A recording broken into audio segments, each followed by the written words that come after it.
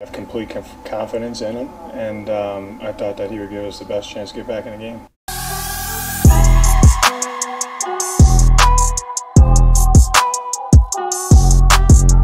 What's going on, everybody? Welcome back into another video. Definitely do me a huge favor, smack the like button on this video and subscribe for more Arizona Cardinals content. Make sure you follow me on all my social platforms. Everything will be in the description below. Also, don't be one of these guys that love to hover around the channel. Just subscribe it up. It's absolutely for free. But let's dive into it, everybody. Let's talk about the elephant in the room. And obviously, with how the season's coming about here for the Arizona Cardinals, I know that this team isn't a team that nobody wants to talk about, right? We're 1-7. We are who we thought we were going to be heading into the season. Now, obviously, did I buy too much into the Kool-Aid of the Jonathan Gannon, don't get it twisted, we're going to win games? Yes, I might have, right? And I might have got a little too excited about the beginning of the season bug, right? Or the beginning of the season woes and being too optimistic. Yeah, absolutely. I think I bought too much into the Kool-Aid. I absolutely did. Now, do we see some highlights? Do we see some positives about this new regime? Yes, we do, but not enough for me to be excited for the remaining of these games in the season, right? Being that Jonathan Gannon has already named QB1 for Week 9, and that is Josh Dobbs, and it seems like Kyler Murray's appearance or debut in the 2023 season is getting pushed back further and further.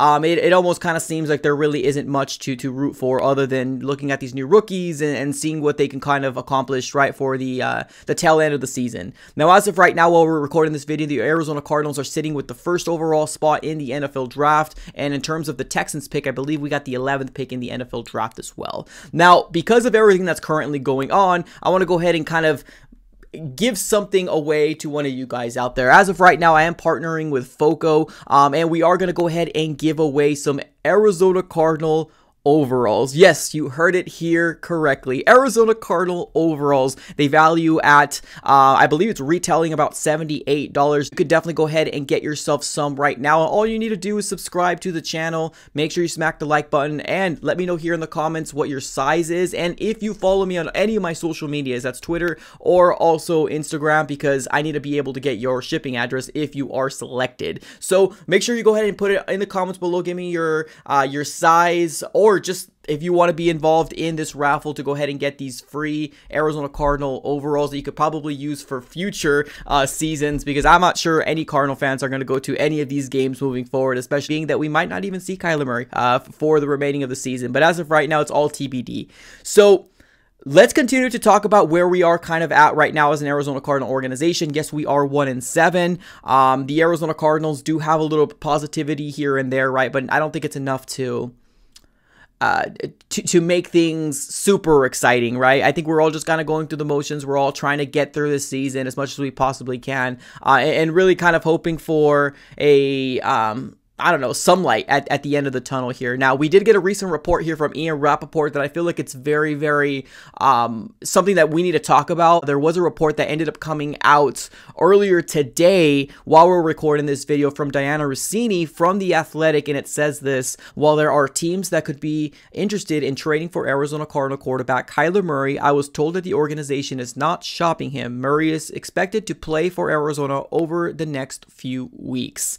Now, obviously, you can take that the way you want to take it, right? Now, we know that most likely he will not be playing versus the Browns game. Now, is he going to be playing versus the Atlanta Falcons game? Maybe, right? TBD. Now, I want to go ahead and touch on the most recent Ian Rappaport video that I want to go ahead and, play here for you guys. And obviously, it's kind of singing a different tune, because I think right now, as much as the Arizona Cardinal fans are confused and kind of left in the dark, I think that this new regime is also doing the same thing and trying to figure out what the future is for the Arizona Cardinals as well as Kyler Murray. So let's dive into the most recent report here from Ian Rappaport. It sounds like probably not. Now, I mean, maybe he is able to be, he's going to be active after this week, right? I mean, they basically are going to activate him. It's not like they're worried about him taking up a roster spot. He's a quarterback. So I would imagine he's going to be activated. This is essentially the end of his window. Is he going to start? No. Could we see him a little bit? I guess it's possible and would probably make sense. The reason why I think is pretty obvious. This is training camp. This is like a basically 3-week to 4-week training camp for Kyler Murray. The knee is good. That is positive. It sounds like he's taken to the coaching, the scheme, and everything really, really well. All that is good too. But when they want him out there, they want him to be the Kyler Murray that they know. And there's a lot going on here. There's the team evaluating him. There's him evaluating them. There's the team wanting to win. There's the fear of re-injury, which is diminishing every day.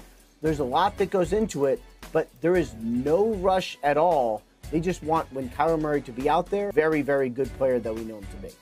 So as you can tell here, ladies and gentlemen, the Arizona Cardinals right now have Kyler Murray day to day. And Ian Rapoport even came out and said that it's possible that the Arizona Cardinals can possibly, activate him to the 53-man roster, but kind of using him in a limited snap fashion, even have him behind Josh Dobbs right now. Obviously, I think where we're kind of at right now, not a good season, right? Not a good feeling here, especially because we got 9 more games left in the season, and I think we're kind of at the point where we're just like, how much more times can we see the same things over and over again, right? I think we're all kind of feeling that the dog days of the football season, and we want to end it and move on to the draft as a Cardinal fan, but we got to go through the bumps and bruises, and at this very moment, there's a lot to dive into, right? There's a lot of unknown. There's a lot of things that we need to dive into in terms of Arizona Cardinal organization. Is Kyler Murray their future? I know there's a group of fans that do want him to remain an Arizona Cardinal. We got a group of fans that want to move off of him and then move off